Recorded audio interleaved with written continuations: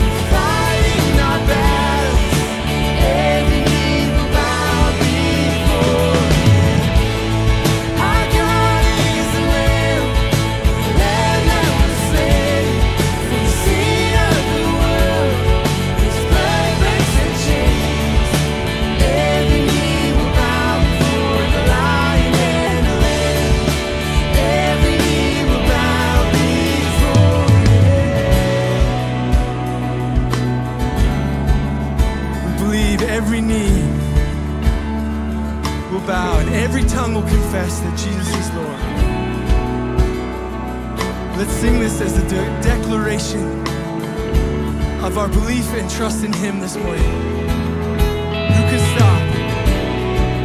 Who can stop the Lord Almighty?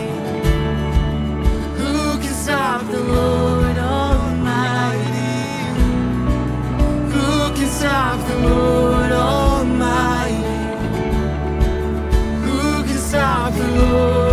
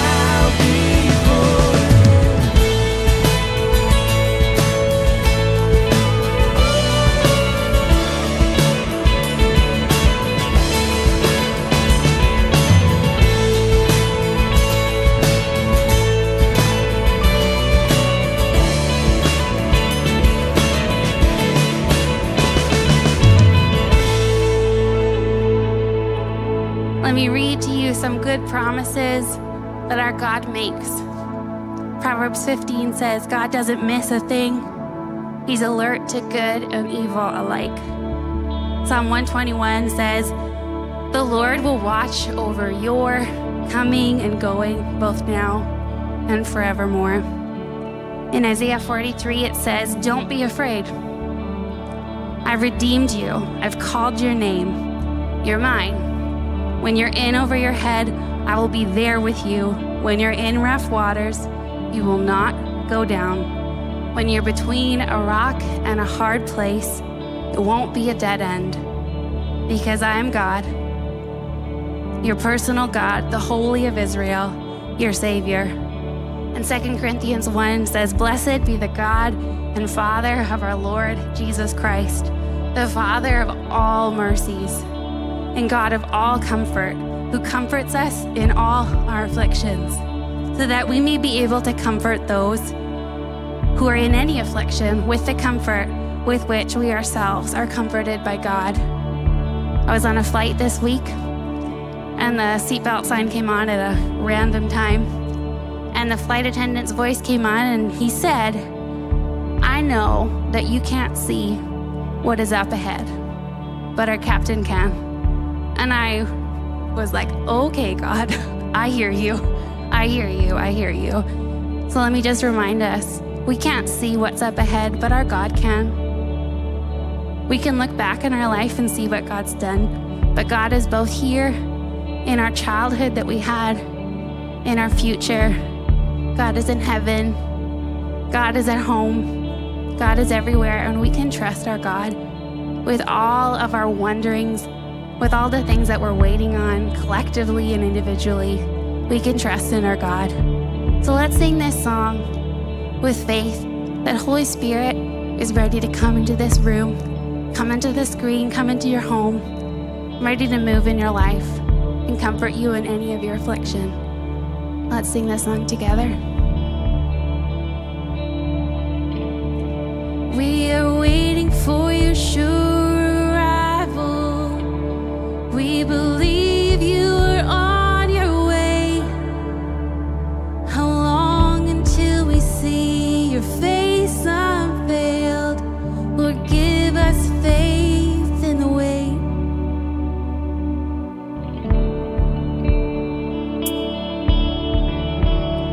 We are waiting for your sure arrival. We believe you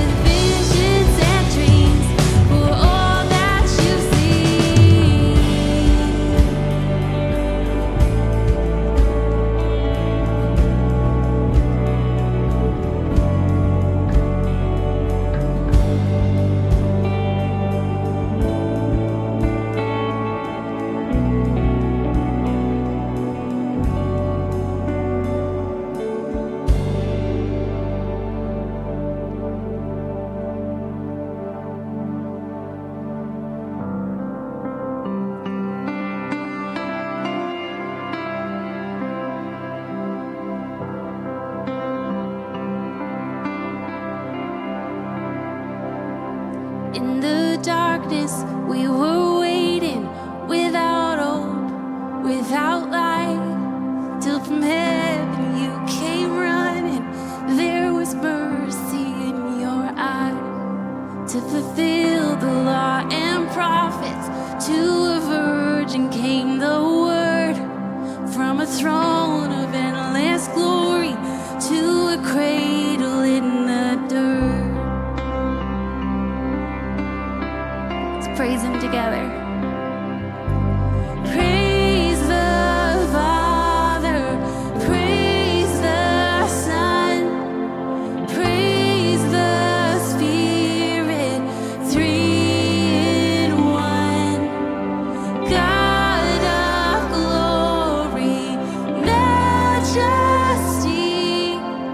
praise forever to the King of Kings.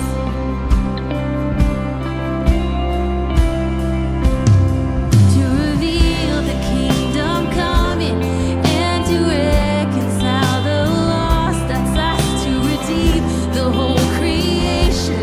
You did not despise the cross, for even in your suffering, you saw to the other side, knowing this was our salvation. Jesus, for our sake, you died.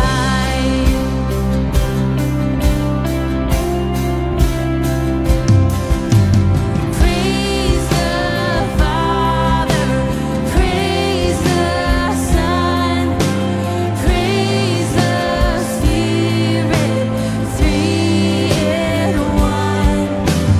God of glory, majesty, praise forever to the King of Kings.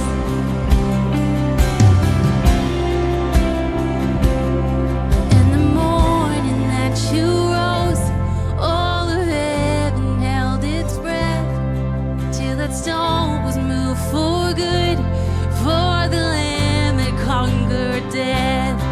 And the dead rose from their tombs, and the angels stood in awe, for the souls of all who had come to the Father are restored.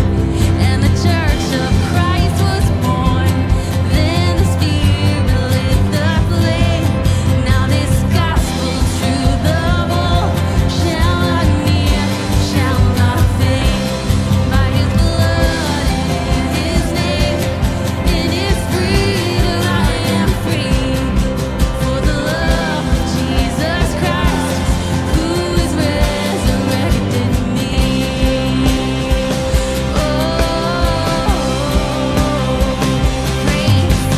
Praise the Father, praise the Son, won't you praise the Spirit, three in one.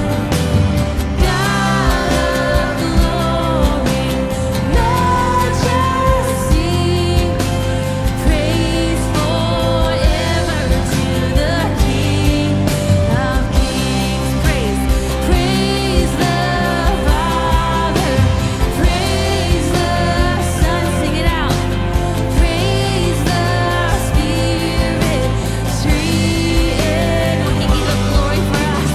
God of glory, majesty, praise forever to the King of Kings. Oh, praise forever to the King of Kings.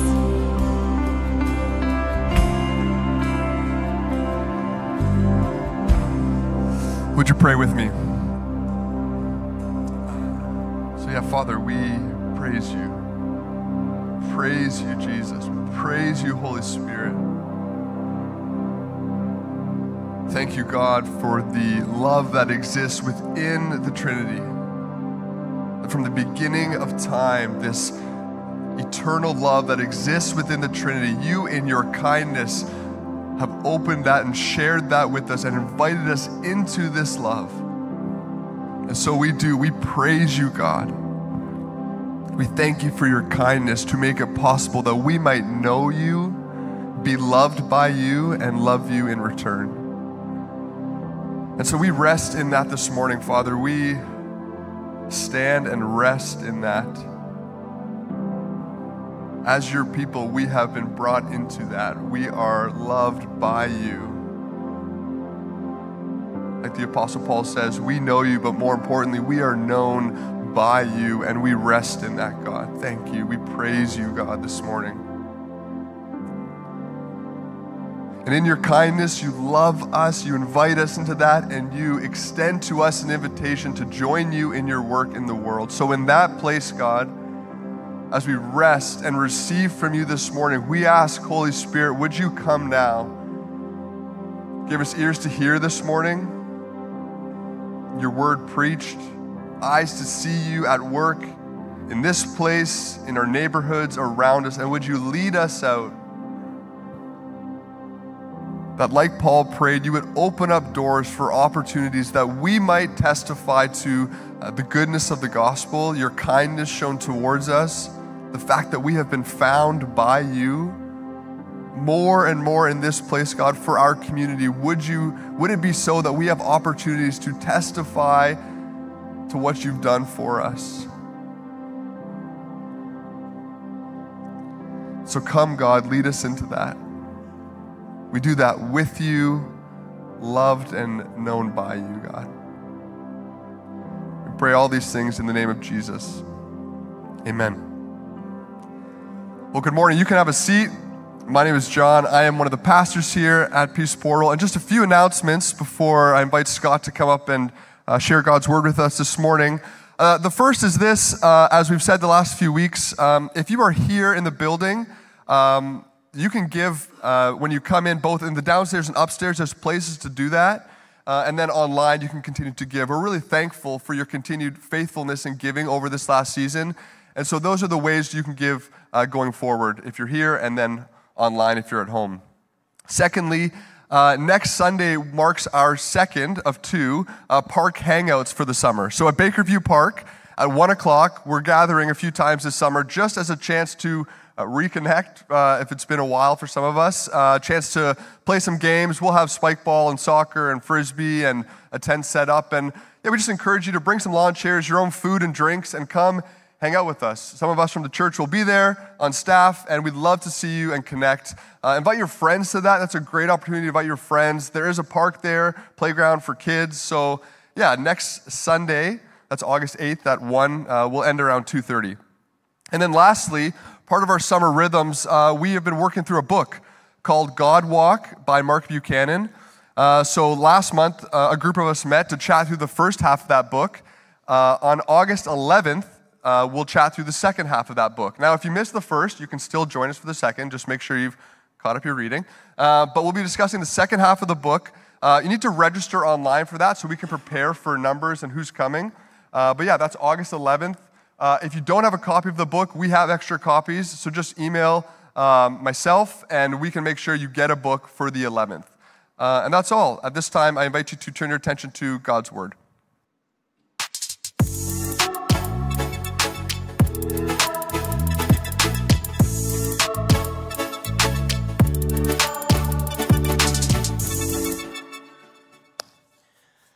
Well, good morning, church. Great to be with you. My first chance to open up God's Word this summer with you. Great to have people in the room, and welcome to those of you online as well. What do we do with Mary, the mother of Jesus? To say, oh, she's just another person in God's great story seems to be a bit too much of an understatement. This was Mary who bore God. She's pretty unique. She's got a pretty special and one-of-a-kind calling on her life. To say she's just another person seems to undersell things a little bit. But to say, well, she's extra special, to venerate her, to declare her as sinless, to pray to her, as some of our brothers and sisters do in the Catholic Church, well, in our view, here at Peace Portal, that's taking things too far. That's taking things beyond Scripture. So what do we do with Mary, the Mother of God? Today I'm going to invite you to just appreciate and learn from her. As we continue on in this series, Hello, My Name Is. If you haven't joined us yet on this summer series, it's a chance for various pastors of Peace Portal to speak on some of the Bible characters that have influenced their spiritual journey. Now, for me, this was a bit of a tough choice. I'll tell you right off the top. Mary or Jacob? Those were the two main Bible characters that I was wrestling through. And to be honest, it would have been easier to pick Jacob, in part because we know so much more of his story told for us in the book of Genesis. We actually don't know that much about Mary. For such a significant person in the salvation story, we don't know that much about her life. We know she lived in the region of Galilee, and so we know she lived up here, and we know that she was in a small little town called Nazareth right there, and we know that she was betrothed. This is the Christmas story, betrothed to Joseph. We know that Joseph and Mary had a family. We don't know that much about their family. We know that Joseph was noticeably absent in the rest of the Gospels, and so most scholars think that Joseph probably died before Jesus began his 3 years of public ministry at the age of 30. And so Mary was probably a widow, and a young widow at that. When we're introduced to Mary in Luke chapter 1, which we're going to read in just a moment, she's probably around 15 years old. And then she's only mentioned in the Gospels a handful of times. And we're going to look at most of those today. But let's start in the beginning. And this is where we're going to house my two primary thoughts for us today, is from Luke chapter 1. A familiar Christmas text for a lot of us. Let's read it together. In the 6th month of Elizabeth's pregnancy, God sent the angel Gabriel to Nazareth, a town in Galilee, to a virgin pledged to be married to a man named Joseph, a descendant of David. The virgin's name was Mary. The angel went to her and said, "Greetings, you who are highly favored. The Lord is with you." Mary was greatly troubled at his words and wondered what kind of greeting this might be. But the angel said to her, "Do not be afraid, Mary. You have found favor with God. You will conceive and give birth to a son. You are to call him Jesus, for he will be great and he will be called the Son of the Most High. The Lord God will give him the throne of his father David, and he will reign over Jacob's descendants forever. His kingdom will never end." "Well, how will this be?" Mary asked the angel, "since I'm a virgin?" The angel answered, "The Holy Spirit will come on you, and the power of the Most High will overshadow you.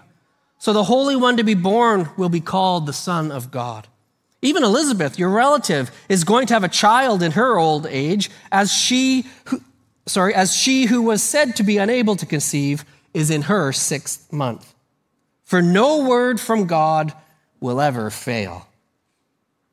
"I am the Lord's servant," Mary answered. "Let it be done to me according to your word." Then the angel left her. I want to share with you today 2 things that I love about Mary. 1, I love that she asks, and we'll dive into that in just a moment. 2, I love Mary's surrender. Now, most often when we are looking at this passage, we focus most often on this second point, her surrender, and rightfully so. Mary's response to this proclamation is the quintessential response of faith. It's beautiful. We're going to look at it in just a moment. But before Mary surrenders, she asks. Did you notice that in the passage? And listen, I'm so glad she asked, because it helps me. Maybe it's going to help some of you to more easily relate to her because of her question. It's found in verse 34. Mary responds to Gabriel's announcement of her upcoming pregnancy, of the fact that this child is going to establish a kingdom that will never end. This is messianic language. This is something that the Jews had been waiting for. This is Israel's great hope. They've been waiting for hundreds of years for this. And now Gabriel is telling Mary she is going to play a part in this story. And Mary comes back with, in verse 34, question. How is this possible? Because I'm a virgin. Gabriel, I know you're an angel and all, so let me tell you something a little bit about the birds and the bees. This kind of thing doesn't just happen. Before Mary moves to surrender, she asks a question. And I think that's good news to those of us who ourselves ask a lot of questions. Those of us who maybe sometimes struggle in faith. Those of us who wrestle with God and don't always feel like we're perhaps on the same page with Him. Mary asks a question. And if you think I'm making too big of a deal of this one question that Mary asks in this interaction, let's just quickly go through the gospel accounts when Mary shows up and asks other questions or have other comments to make. In Luke chapter 2, Mary makes two appearances. The first one is when Mary and Joseph take Jesus to be dedicated. This is when Simeon and Anna, who Amy preached on just a few weeks back, this is when they recognize and they celebrate Jesus as the long-awaited Messiah. A beautiful moment. Within that same chapter, Mary and Joseph take Jesus, who is now 12 years old, to Jerusalem to celebrate the Jewish Passover festival. And as they're heading from Jerusalem, they realize that they've forgot him. They left him in the city. So listen, there's some young parents here. You know, if you've forgotten to pick your kids up at Kid Shine or from school or sports program, don't worry about it. Even Mary and Joseph made that mistake. But it's actually worse for them. They didn't just forget him. They actually can't find him for 3 days. It'd be stressful as a parent, wouldn't it? And probably more so because of who you're parenting. Could you imagine wandering around Jerusalem for 3 days thinking, I can't believe I misplaced God. Like, how did this happen? I was given one job, and now I've lost God. When they finally find him in the temple, Mary asks another question. Isn't it interesting? Mary asks a question of Jesus. But it's a question that's got a little bit of an edge to it, almost a bit of a rebuke. Luke chapter 2, verse 48. Son, she says to him, why have you treated us like this? Your father and I have been anxiously searching for you. And Jesus then answers with a little bit of frankness and perhaps a rebuke as well. Why were you searching for me? He asked. Didn't you know that I had to be in my Father's house? Mary and Jesus, not totally on the same page here. Bit of tension, some things maybe to work out between them. John chapter 2, Mary and now adult Jesus at a wedding, and the wine's run out. The groom and the bride's family going to be shamed, and so Mary declares, my son will solve the problem. Maybe she's thinking that it's time for Jesus to step out and step into his public ministry. Maybe she's like pushing him out of the nest. Come on, it's time to roll, Jesus. We don't know exactly why. But there's clearly some sort of dynamic going on here. Mary putting up her hand and volunteering Jesus. Jesus responding with, woman, why are you involving me? My time has not come. In essence, Mom, quit trying to force things here. And yet he goes on to do the miracle. He changes water to wine, and it's his first sign in the Gospel of John. Some differences of opinion, some things to work out between Mary and Jesus. Perhaps most uncomfortable for us, Mark chapter 3. As Jesus pours himself and devotes himself to his mission that God has given him, Mary, the concerned mother, is trying to slow Jesus down. She sounds perhaps like a good Italian mother. Son, you need to eat more. You're wasting away. In fact, Jesus is so focused on his mission that his family actually starts to get concerned for his mental health. Yes, this is true. Mark chapter 3. And Jesus actually responds with a pretty tough answer a little later on in that chapter. And he says, well, who is my family? Who's my mother? Who's my brothers and my sisters? It's those who do the will of God. Clearly not on the same page, Jesus and Mary in this instance.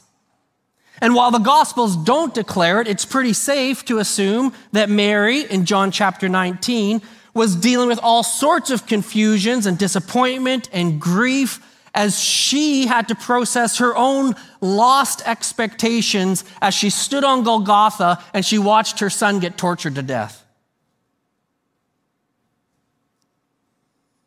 The outworking of Mary and Jesus' relationship throughout the gospel is not some docile, passive, quiet, timid thing. I think we most often think of Mary like that because of this first interaction and this beautiful surrender that she declares in Luke chapter 1. But when we read through the Gospels, we see actually something different. We actually see a strong woman. We see a woman who is opinionated. We see a woman who is upfront with Jesus. She didn't hold back with him. She shared her opinion. She asked her questions. She vigorously engaged with Jesus. And the outworking of her relationship with Jesus then wasn't always neat and easy. And for some of us here this morning, that might be encouraging news. Because you might describe your relationship with Jesus more like a wrestle than a follow.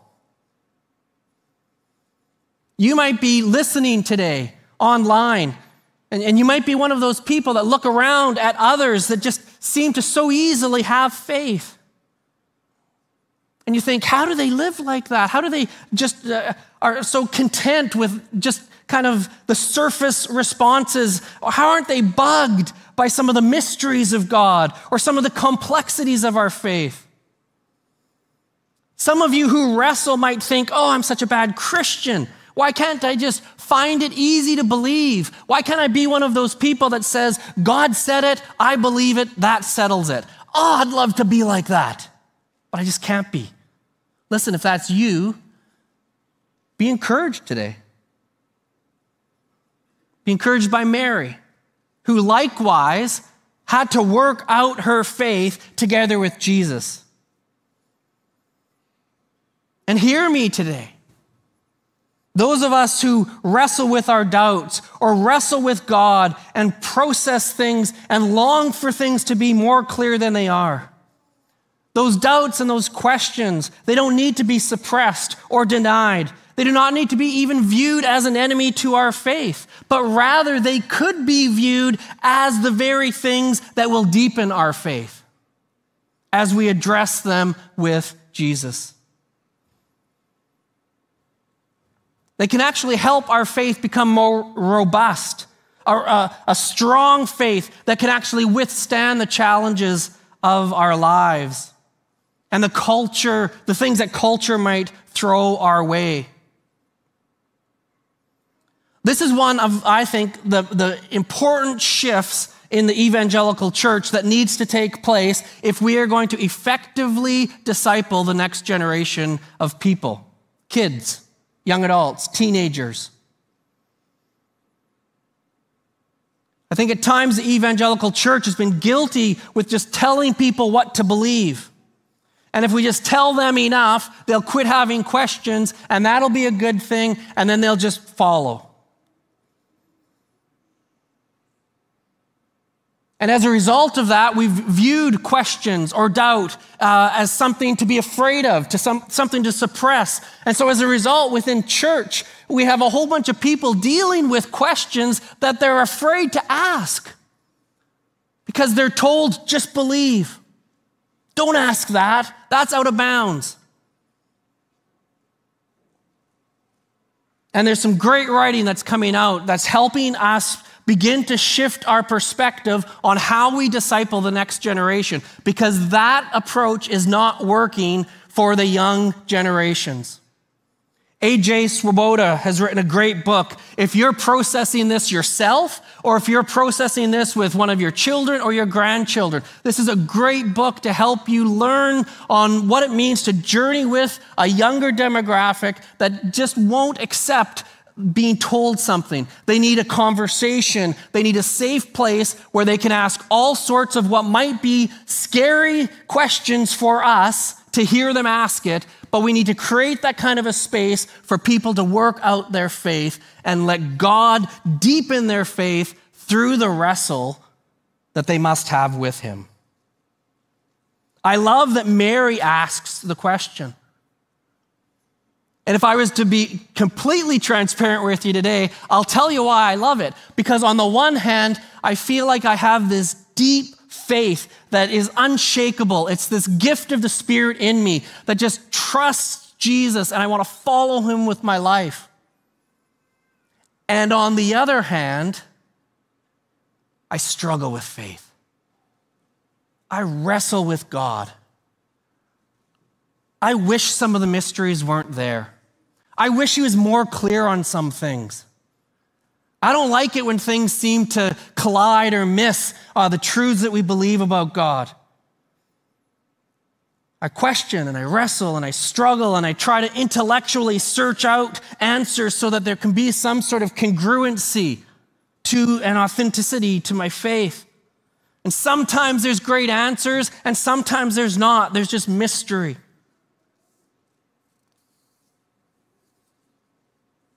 And this wrestling that I and many of us do, this addressing the questions that we have, these are good and important things for us to do.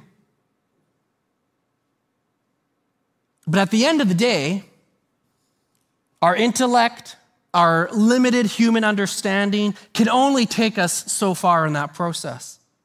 Yes, we should do the work to understand and present our faith in a reasonable and articulate way and understand what God's word says to our particular situations. But at the end of the day, we are going to get to the place where we have to choose faith. And I love how Mary does that in this passage. Yes, she asks her question, how am I going to get pregnant? And Gabriel answers, well, the Holy Spirit's going to come on you, the power of God's going to overshadow you, and you're going to conceive. And Mary says, okay.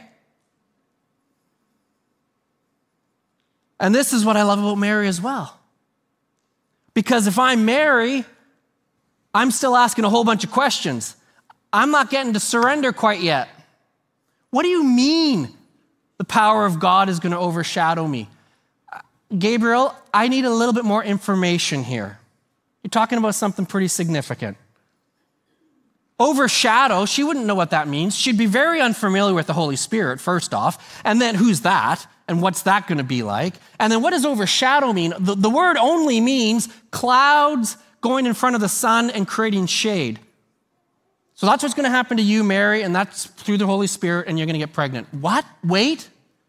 More detail, please, Gabriel. And P.S., what am I going to tell Joseph? And what are the villagers going to think? And how am I supposed to raise this child anyhow? Question after question after question would pour out of me if I was Mary. And she says, okay, you know what? God's word doesn't fail. Let his word not fail in my life. Here I am. I am the Lord's servant. It's this beautiful, full trust and this surrender. It's so beautiful.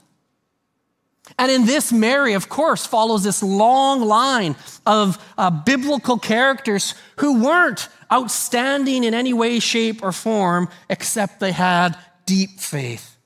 They said yes to God without fully understanding everything, without fully being able to control the situation. They just said yes, and they trusted, and so they followed. And they let go. They surrendered their need to know it all or to control it all. They let God be God. So this is a really important counterbalancing truth to the first point. Because as I said, our intellectual inquiry, our desire to dig deep, our wanting to understand things, our wrestling with God over certain situations or circumstances in our lives, all of those things are important and good, and we need to create space for those things, but they must be tempered with this humble recognition that we are not God. And we choose faith. And this is where, in my 25 years of walking with people and processing their stuff and their questions with God, this is where I think so many people start to get tripped up. They want an answer, they don't get it as clearly as they like, and they get frustrated, they get angry, they get bitter, they begin to drift. Eventually, they throw their faith out. That's what's happening in the younger generations right now. And it usually goes something like this, right? Something happens in someone's life, something bad, and they want to know why God let it happen. And often the answer that they may receive, if they get any, won't make sense or it's not acceptable. And in those moments, rather than humble surrender, they power up and they demand, God, I deserve an answer here. For any number of reasons, their dedication or their sincerity or how long they've followed or whatever it might be. God, you owe me an explanation. In fact, I'm not prepared to move forward with you, God, until I'm satisfied and I can approve your judgment on this matter. The problem is God doesn't owe us anything, including an explanation. And in fact, we've got a pretty good one in his word. In John chapter 16, verse 33. In this world, Jesus said, you're going to have trouble. This world is messy, it's broken, it's sin-filled. And you, my disciples, are not going to be sheltered from the chaos of a world gone bad. But take heart, I've overcome the world. And because I have, you will as well. And that answer, as I speak it now, seems fine for us until perhaps the heartache and the tragedy strikes us personally. And then we begin to wrestle. And hear me, the first part, my first point was, that's okay. It's okay to wrestle and be authentic and bring our true selves to God. Bring your questions, bring your doubts, bring your disappointments and your longings to Jesus. But as you do that, recognize your human understanding can only take you so far. You will inevitably arrive at a point where you'll have to choose to walk by faith and let go. What I'm meaning to say this morning is this, that both of these characteristics, authentic wrestling with Jesus and surrender to him, both of these two characteristics serve our faith journey well. Robust engagement with God, asking questions, working out our struggles, seeking theological understanding in things that builds a deep and strong real-world faith. It's not shallow, it's not naive, it can't be easily broken. But conversely, this humble decision to surrender and trust the God of the universe keeps us from becoming arrogant and demanding and ultimately disillusioned by our human limitations because of our position in God's creation. Both characteristics serve us well as counterbalancing truths, and we actually see both in Mary and in her life. Mary, the one who asked, who wrestled, who shared her opinion, who was fully present and authentic with Jesus, and at the same time, the one who was humble, who trusted, who surrendered. And as a result, in spite of all the challenging or complex interactions that she had with Jesus, we saw a few of them just in the few examples we looked at. In spite of standing on Golgotha and seeing the crucifixion of her son, The final picture that we have of Mary is a beautiful one in Acts chapter 1. It's post-resurrection. She's waiting in Jerusalem with the rest of the disciples, just like Jesus had told them. So there's this beautiful submission again. And they're waiting for the promised gift of the Spirit that would come at Pentecost. And there they are, all together, and Mary, the mother of Jesus, was with them. I was struck by the thought today, or this week as I was preparing, that Mary had this initial encounter with the Holy Spirit that overshadowed her. And the result of that was a baby. And this baby then would be born. He would live. He would die. He would be resurrected back to life. And then he would pour out his Spirit on all people. And isn't it amazing? Mary has this second encounter with the Spirit in a totally new way as the God of the universe comes and makes his home in her. And not just in her now, but in all disciples that were there and in all of us who believe. It's this beautiful picture and this beautiful full circle experience for Mary, the mother of God. And we can receive and experience this gift of the Spirit. We've sung about it today. We've sung about who he is and his presence in our life. We can experience this because of the work of Jesus.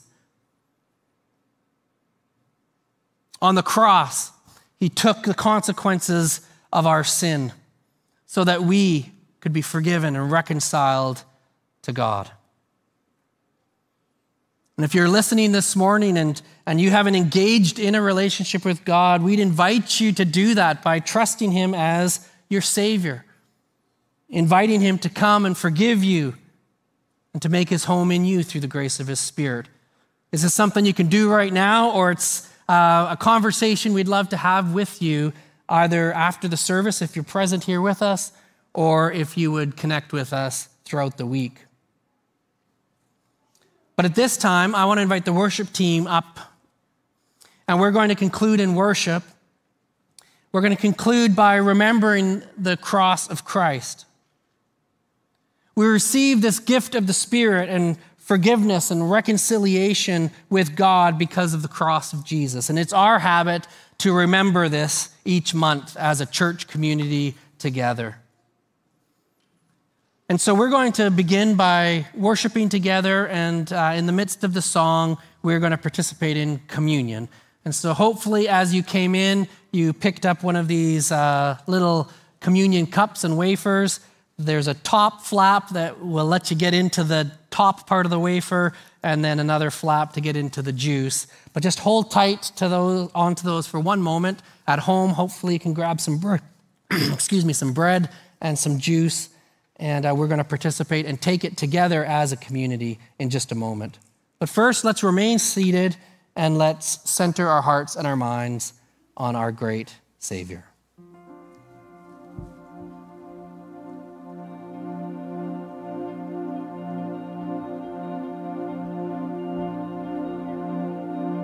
You were the Word at the beginning, one with God, the Lord Most High. Your hidden glory in creation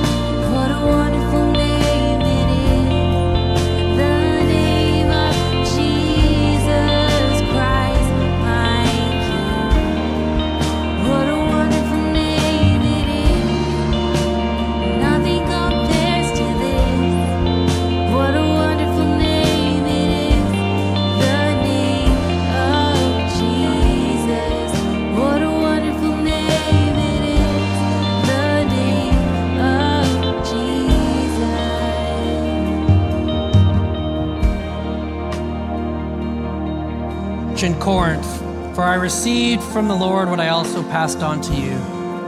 The Lord Jesus, on the night he was betrayed, took bread. And when he had given thanks, he broke it and said, "This is my body, which is for you.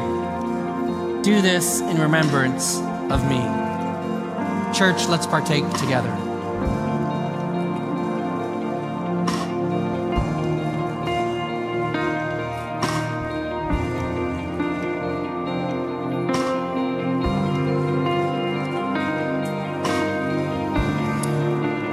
In the same way, after supper, he took the cup, saying, "This cup is the new covenant in my blood.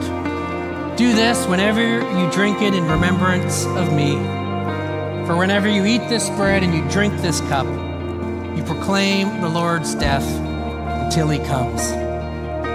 Let's partake together.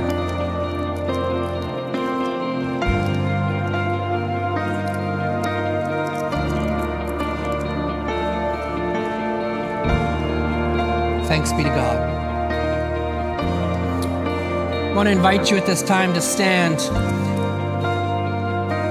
and remember not only Christ's death, but his resurrection and the freedom that he offers us because he rules over sin and death. Let's celebrate together.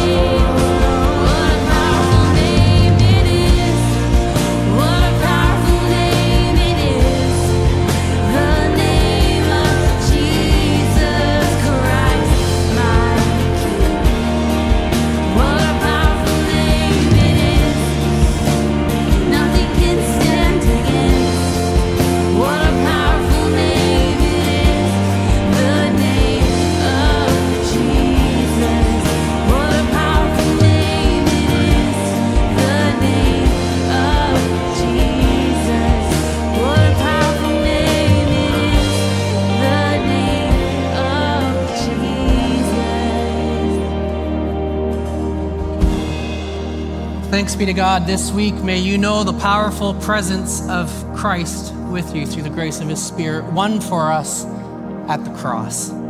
Thanks for joining us online. We're going to sign off online, so God bless you, grace and peace to you. Those of us in the room, we're going to do one more song together before we head out and enjoy each other's company. So let's conclude our service together now with one last song.